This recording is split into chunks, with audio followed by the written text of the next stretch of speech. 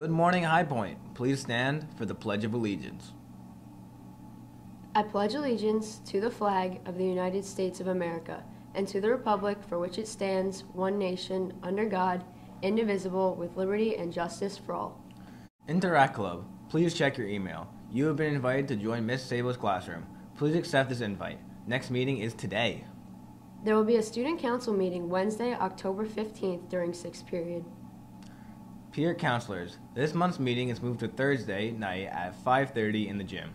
All juniors and seniors are invited. Bring a friend. Reminder for those students who wish to travel to Costa Rica this summer. The deadline for signing up for this trip is Wednesday, October 15th. If you have any questions, please see Ms. Sunda or Mrs. Carter in room 307.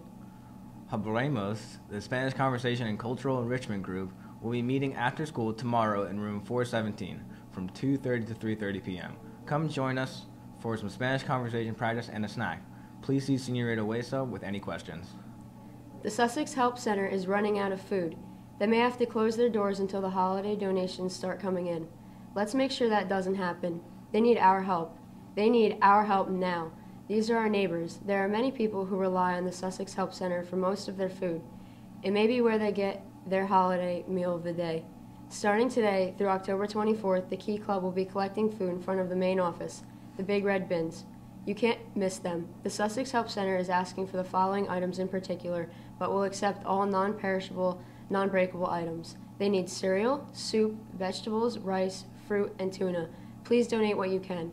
Hunger doesn't wait for the holidays. In sports, High Point, the 6th seed, upset Kinnantini, the 2nd seed, by a score of 1-0 in the field hockey HWS quarterfinals. Playing with heart, intensity, and desire, the High Point defense, Lexi Sabo, Danielle Price, Kristen English, Cassie O'Hearn, with sophomore Becky Morris in goal, caged to shut down the Cougars' numerous offensive threat. Sophomore Kelsey Little scored the winning goal with 25:02 left in the second half on a breakaway goal. Becky Morrison secured the shutout with High Points with 12 dynamic saves.